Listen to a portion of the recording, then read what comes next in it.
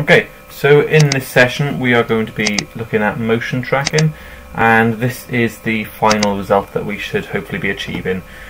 Now we've made the GUI, we've done some green screen keying, and now all that's left to do is motion track our GUI to the frame. So we've gotten rid of the green so we can put it on there, and so that's our final task.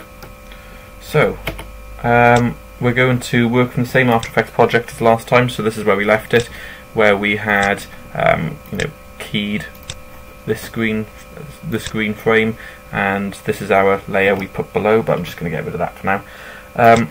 So what we want to do first of all is just import our hand scanner. I'm going to grab this hand scanner and just put it below, and you can see that that's going to fit below. Anyway, I don't know why I'm moving that around. I'm going to deactivate that for now, because I want to first of all start motion tracking this. Now, the reason we had crosses on here before was so that we could motion track them, but they've gone now because I've gotten rid of them. So all I'm going to do is drag a clean piece of the footage in and put it on top. So we're back to what we were before. And I want to start using this data by here in the corners to motion track. Okay. So the first thing I'm going to do is open up my tracker, which is on the side. If you can't see your tracker, just go to Window and make sure Tracker is ticked, and then it'll be there. So let's select this layer and go into my tracker, and I want to track motion. So click that, and you'll notice it opens up in the layer window, which is fine, that's what we want. And at the moment we've got one track point, but if we just enable rotation and scale, then we'll get other tracking points. So we can, I'll zoom in and show you what I just did. So we can make them bigger by clicking this inner box, dragging out, and then bringing it back in like that. Now basically this inner point I went through in lecture, this inner point, this inner box is what the software is going to be looking for. So we can make this bigger and smaller by clicking these corners. So this is what the software is going to be looking for, and this is the box it's going to be looking for it in. Okay, so if we made this box massive, it's going to take ages to do. Okay, so we don't want to do that. So I know it goes left to right, so I'll make it a little bit wider than it is in height. And this is the area I want to look for. I'm going for a contrasting corner area. So you've got two yellow corners, and we've got a little shadow underneath. And I'm now going to drag this one up to the other corner, up here.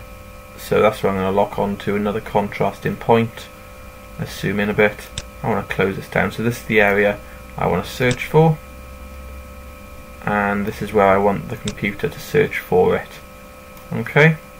Now once we've lined those two up, all I want to do is click this track forward or analyze forward button, and it's going to move throughout the footage and look and track those points. Okay, so yours is probably going to go faster than mine, because as I said before, I am currently, unfortunately, on a laptop because my computer is in the shop.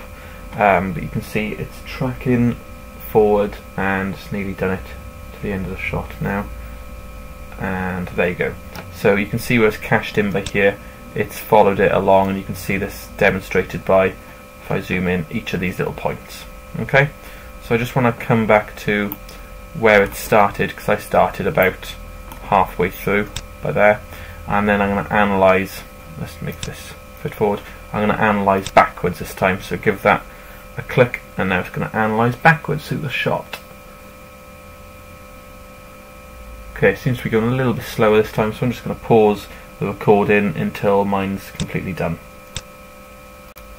Okay, so my shot is tracked all the way through, so I'm going to just go with that. My shot is tracked all the way through, and you can see that it's generated all this data by here. Now what we want to do first is we want to create a new null layer. So if we go to Layer, New, and Null Object, all null object means is null means nothing, and it's just a completely empty layer. There's no color data, there's no positional, scale, rotational data. It's completely empty. It's just like a holder, if you want. So what we want to do is we want to apply this keyframe motion track data to this null object. So if we go edit target and select the null. Mine's called null 3. Click OK, and then we want to click apply, and then to the X and Y. And so now we've got this null object which has taken this information, and even though it's jumped to this keyframe, that's fine. It's gonna just match, take both of them. Okay, so that's what we've got now. Our GUI. First of all, we can disable this footage, the one we use just to get the data, and we can put our GUI in the background. So what I'm going to do, I'm going to come to the beginning, turn my GUI on, this render. I'm going to select it, go to Effects and Presets, and let's go to Corner Pin.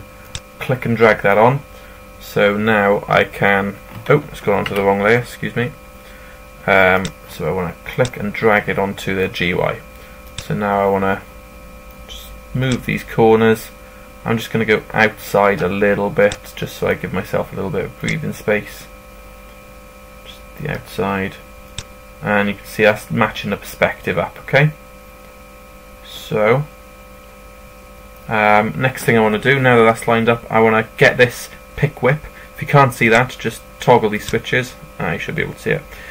Click and drag to link this to the null object, and once it's on the null, let go. If you can't, another way to do it is to click in this parent drop down and just parent it to the null. So now this is going to follow the null object. I just want to move this a little. Sorry, just want to move the corner pin a little bit so it lines up a little bit smoother over there. There we go. Now, if you were to play through, it should be sticking to the shot now because it's linked to that null layer which has the motion tracking data.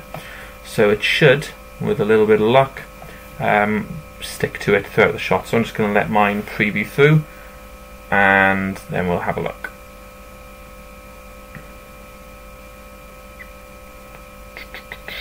Right, it's nearly there. Just got 3 seconds left. But you can see just from looking at it, you can see that it is sticking. And nearly there.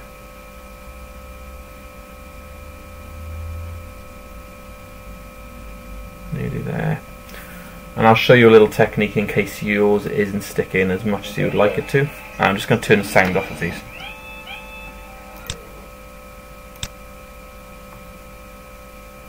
There we go, sorry.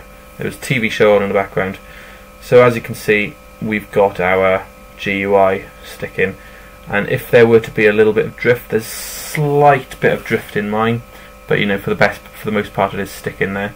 If you do see a little bit of drift, what you can do is this corner pin, let's say it drifts a little bit, you can keyframe these at the beginning, and if you look at this bottom corner of mine, it drifts, it gets a little bit closer towards the end, but that's also the angle. So what I can do is I can kind of move it sort of just back like that, and just move it a little bit like so. And now if we were to play it again, because we've keyframed these, it'll sort of compensate for the tracking points, okay? If it were to slide a little bit. So I'm just going to let that play through, cache in now, and we'll play through it one more time. And that's a nice little way that you can fix any tracking that has gone a little bit astray. What I will do is I'll create another tutorial on advanced motion tracking with inside of After Effects. So what that'll go through is if you've got some tracking points which are giving you a bit of jip, I'll show you how to go in, find out what the problem is, and annihilate that problem if you like. So there you go. Now by keyframing that corner pin, we've managed to combat a little bit of the drift that was on there. So I hope you enjoyed this session, and I'll see you in the next session.